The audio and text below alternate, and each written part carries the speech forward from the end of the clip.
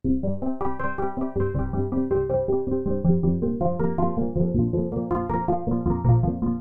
there, this is the Easy Robot developer kit overview. So the contents of this kit are used for building your own robot from scratch or with a 3D printer. This is ideal for enterprise, education, or hobbyist users. Let's open the box and examine the contents. Here are the 4 Easy Robot HD servos. HD stands for heavy duty. These servos are very strong to make your robot walk, lift, or grab. They will rotate 180 degrees in either direction. These are the Easy Robot 360 degree servos, also referred to as modified or continuous rotation servos. These servos spin 360 degrees in both directions like a motor. These servos are actually really fast. This is the ultrasonic distance sensor. This ultrasonic distance sensor gives your robot the ability to detect distances of objects in front of it. The sensor includes an inline 5-volt regulator, so it may be connected directly to the EasyBee V4. Here are 2 servo wheels for the 360 degree modified servos.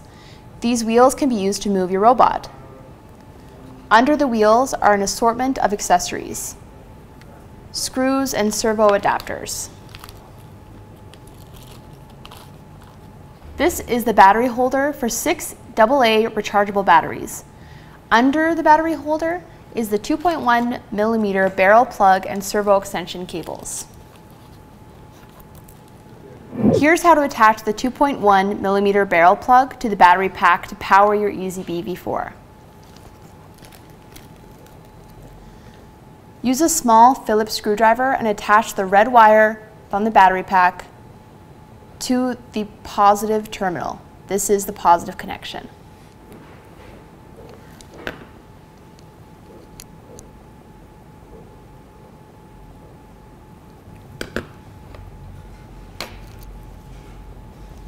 Now attach the black wire to the negative. This is the negative connection.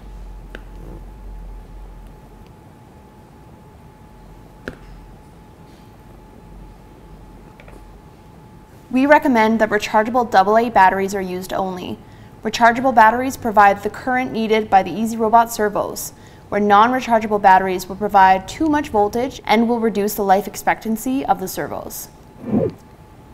This is the EasyBee power base for the EasyBee V4. The EasyBee V4 plugs into the top of it.